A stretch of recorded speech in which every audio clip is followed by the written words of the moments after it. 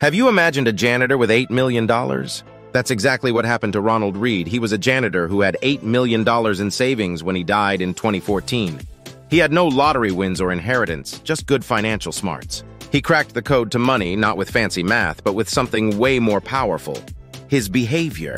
As quoted by Morgan Housel, financial success is not a hard science. It's a soft skill, where how you behave is more important than what you know. Money. Some have it, some don't. A few have figured it out, most are still trying. Welcome to Book Bites Club, your go-to channel for visual book summaries. They're from the world's greatest minds. Today, we'll explore Morgan Housel's book, The Psychology of Money. It's known to change how people think about wealth. This summary is the outcome of hours of reading, research, scripting, and editing. We hope you'll enjoy it as much as we did putting it together. We are going to split this visual summary into 3 parts, and underneath each part we have its key learnings. Part 1 focuses on lessons on our mindset towards money. Part 2, lessons focusing on build the wealth. Part 3, lessons focusing on protecting the wealth. Let's dive in. Part 1, 3 takeaways about our mindset towards money. Takeaway 1, no one is crazy, everyone is different. We all have the diversity of money perspectives. Our money stories are like our unique fingerprints. They are shaped by where we come from, how much our parents earned, and the values we grew up with. We were born into different economic landscapes. Each of us has a unique set of incentives and opportunities. Housel estimates that your experience with money makes up 0.001% of what the rest of the world experiences. For example, some people saw the stock market rise a lot when they were young, like those born in 1970. So they feel good about investing. Others saw little change. This made them less interested in investing. Take inflation, for example. Some saw prices go up a lot.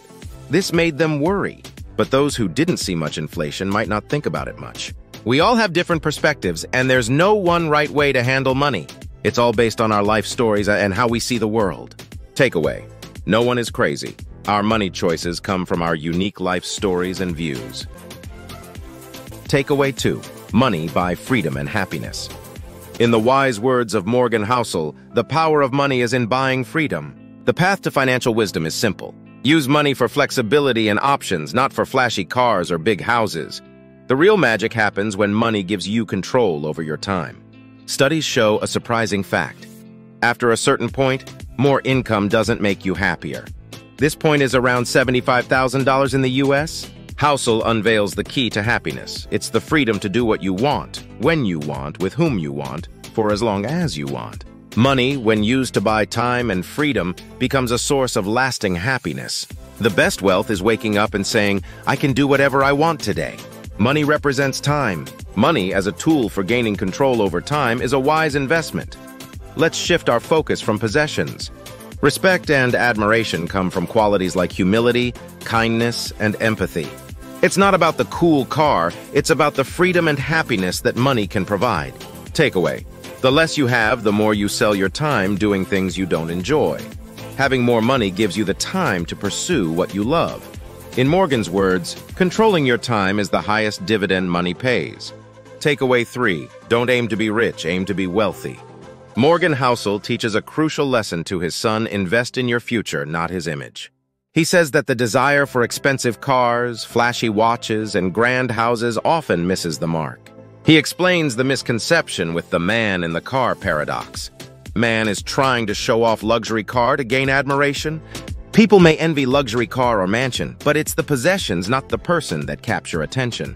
Moreover, Housel stresses the importance of distinguishing between being rich and being wealthy. Riches relate to current income and possessions. However, true wealth is held by assets that have yet to be spent. It's not about showcasing what you have, but understanding what you've saved. It's tempting to associate wealth with fancy cars or opulent homes, but appearances can deceive. Many affluent individuals are living beyond their means, relying on debt. True wealth requires self-control and restraint, evident in the assets, not flaunted. Accumulating wealth means saying no to diamonds, watches, and business-class upgrades. Takeaway: the real key to wealth isn't spending, but saving and investing. It's not about how much you make, it's about how much you keep and grow over time. As Housel suggests, when it comes to building wealth, you have no one to impress. Part 2. Lessons focusing on build the wealth. Takeaway 4. The power of compounding.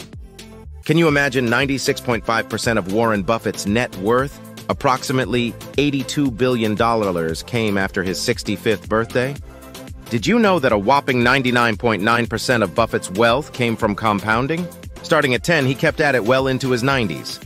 It's not just about being a good investor, it's about being a good investor since childhood. Compounding is like a financial superhero.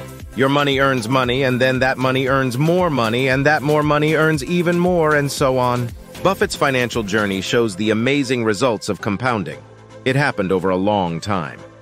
Imagine, you invest $1,000 in the S&P 500 index fund. With a decent 10% annual return, you hit $1,100 by year 2. Here's where it gets wild. By year 3, you'd have $210. By year 25, you will have made more than 10 times your initial investment. This keeps on compounding over time. But here's the twist. Let's imagine if Warren had taken a different path. He'd spend, like most young people, his 20s exploring the world and finding his passion. By age 30, his net worth would be $25,000 instead of $1 million. Even with his incredible average returns, his net worth today would be $11.9 million, not $84.5 billion. Takeaway. That's the secret sauce. Consistent compounding over time. In Morgan's words, the most powerful and important book is Shut Up and Wait. It is just 1 page long with a long-term chart of economic growth. Takeaway 5. The role of luck and risk. Have you ever wondered how Bill Gates, co-founder of Microsoft, became so rich? Luck matters. Making money isn't just about skill and hard work. It's a dance of luck, skill, and unfair advantages. Bill Gates, for instance, a tech genius, yes, but also fortunate. He landed in 1986 at one of the few high schools in the world with a computer, setting the stage for Microsoft. Out of 300 million high school-age folks worldwide, only 300 attended Lakeside in Seattle. Bill Gates was that lucky student with a 1 in a million chance. Bill Gates acknowledges the role of luck. He says, without Lakeside, there would have been no Microsoft. They helped him create Microsoft with his schoolmate, Paul Allen. The key here, don't focus on individual stories. Look at the broader patterns. Luck and timing play a big role. But here's the twist. There's another member in this tale, Kent Evans. Equally intelligent and visionary, he could have been a Microsoft founder. Unfortunately, a mountaineering accident, a 1 in a million event, took his life. Kent's story introduces us to the close sibling of luck, risk. Luck and risk are like the wind and the waves that determine the course of a sailboat. The sailor can control the rudder and the sails, but ultimately the direction and speed external factors influence the boat. Those are unpredictable and out of control. Takeaway. Success is full of twists and turns. Luck and risk shape our lives. They are an important perspective to keep in mind. In Morgan's words, success is a dance between luck, skill, and risk. Embrace the winds of luck. Navigate the waves of risk. Understand that the course of success is shaped by a delicate balance. Takeaway 6. No one enough is enough. What do Bernie Madoff and Rajat Gupta have in common? They were super rich guys with hundreds of millions in worth. They seemed to have everything. Madoff was the founder of one of the largest wealth management firms, responsible for the largest Ponzi scheme in history, defrauding tens of billions. Gupta was the former CEO of McKinsey, the first Indian American to lead the firm, was convicted for inside trading in 2012. But guess what? Even all the money in the world wasn't enough for them. They went down the wrong path, doing some really bad stuff just to grab even more cash. Consider Dave, a skilled surgeon who earns a substantial income of around $500,000 per year, which is considered a high salary by most standards. However, his happiness is short-lived when he purchases a vacation home and meets his neighbor, Stanley, a CEO who earns a staggering $10 million. This comparison with Stanley makes Dave feel unhappy. Stanley met Tiger Woods at a party where many wealthy individuals were present. Despite being in the top 1% of the 1% of the 1%, Tiger Woods feels unsatisfied with his wealth. However, when they meet Elon Musk, who is worth hundreds of billions, even Tiger Woods feels like he has less in comparison. This shows how the comparisons between individuals and their wealth never end.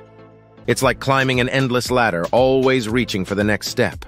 He warns us about the endless game of chasing success and money. Time to rethink that endless climb and be content with what you've got. Takeaway. The message is clear.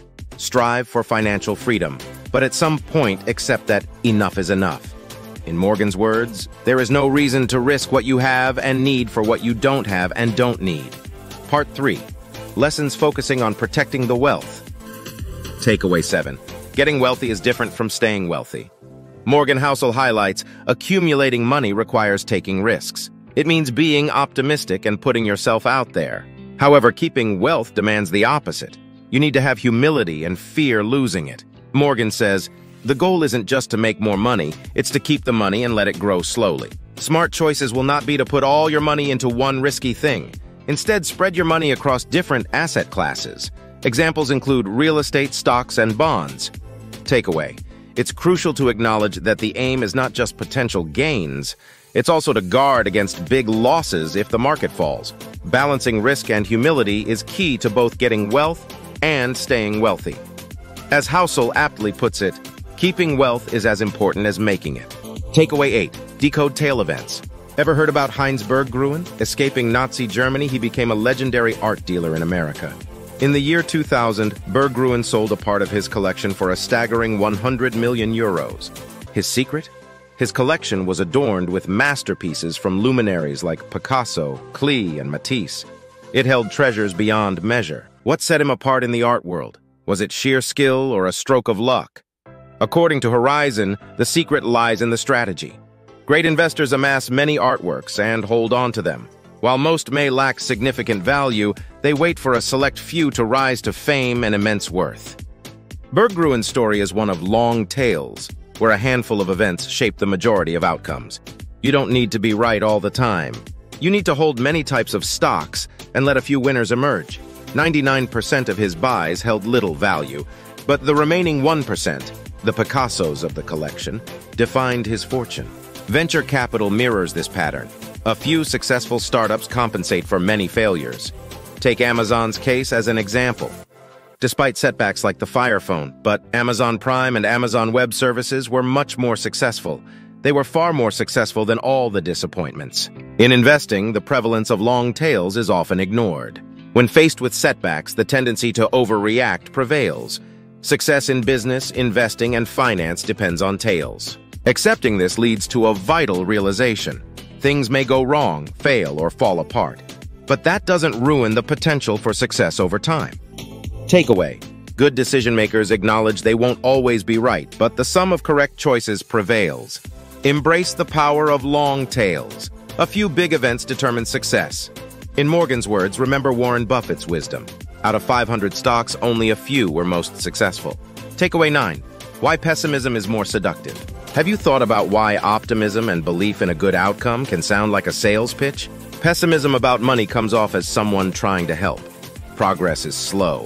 We often miss this because we focus on setbacks.